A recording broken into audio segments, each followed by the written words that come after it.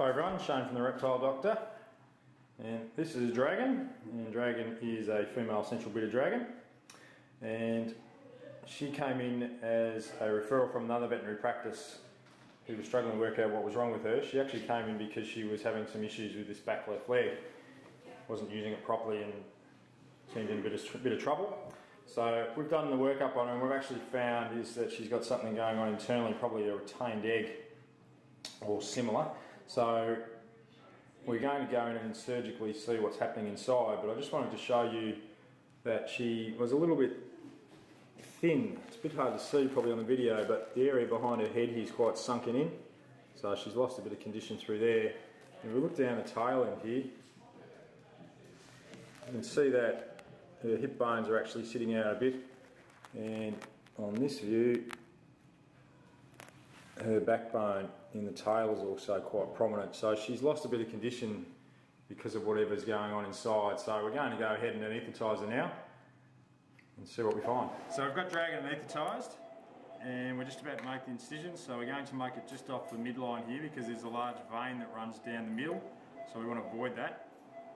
And we're going to be aiming on the right hand side here because on the ultrasound we can see that whatever it is that's stuck in there is on the right hand side. So we'll make that incision.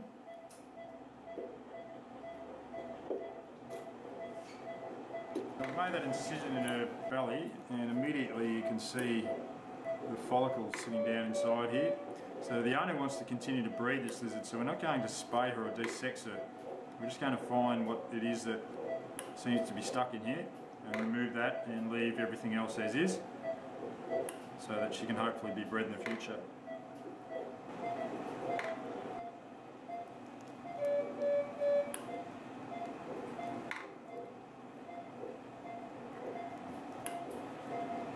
So this is our offending item, and just me handling and trying to get that up, trying to get the uterus up out of the actual body that's just popped out the wall of the uterus.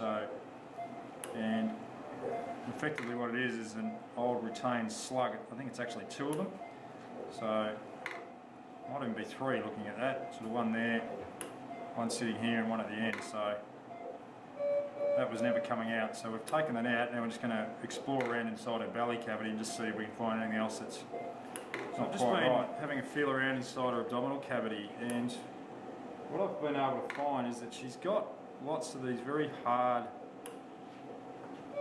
sort of irregular shaped nodules through most of her abdominal cavity, and these are probably follicles that have dropped off into the abdominal cavity and just become solidified and had lots of adhesions placed around them.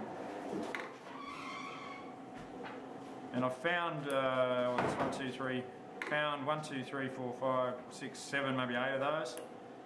So we're just carefully taking those out of her belly cavity because they can act like foreign bodies and they just cause a problem. So this one's the biggest one, and that's just going to gently break down the adhesions.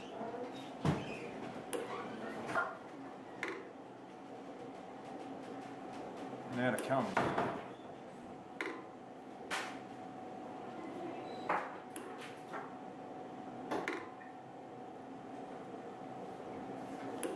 So I just have another feel around. And here's another one I've just found.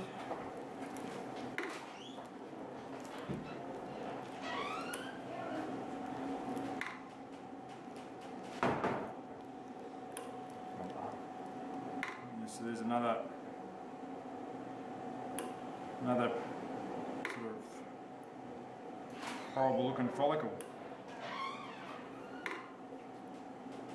So the uterus in these guys is often very thin. It's a bit like sort of cling wrap, glad wrap, so we often don't stitch it, but this one's actually quite thick, so I'm going to close this.